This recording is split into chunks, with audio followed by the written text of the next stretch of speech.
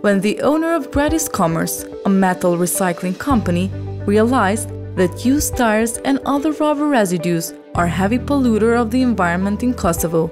He started exploring how these rubber products can be recycled. With the Micro, Small and Medium Enterprises Grant, he was able to build capacities to process used tires and rubber residues into rubber, granulate and powder, which can be used in new products and materials produced for the construction sector.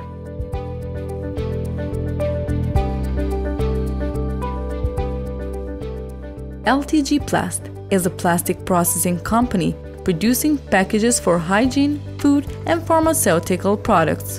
Through the financial support of the MSME Grants Programme, LTG Plast was able to purchase a new molding machine that is able to efficiently use recycled plastic material.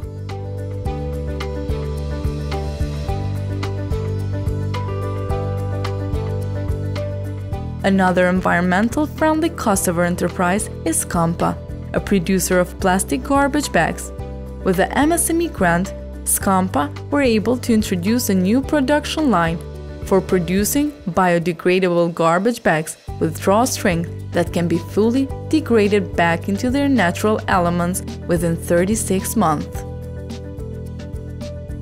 These companies will continue to invest in new technology and staff to constantly improve the quality of their products and minimize the environmental impact and ecological footprint of their business activities.